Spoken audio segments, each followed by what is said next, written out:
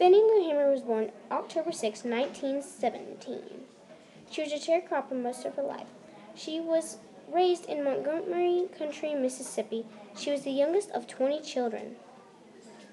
She worked on working for voting rights for Native Americans in 1962, but succeeded in 1963.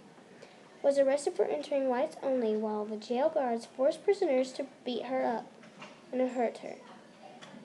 She tried to show people what was the right thing to do and what was the wrong.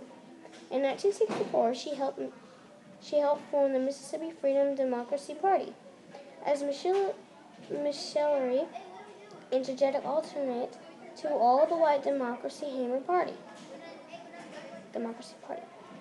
Hammer testified that it was nationally television tried to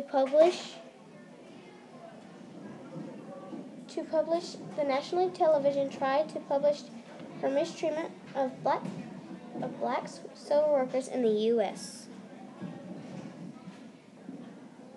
This is Fannie Lou Hammer's grave when she died on March 14, 1970.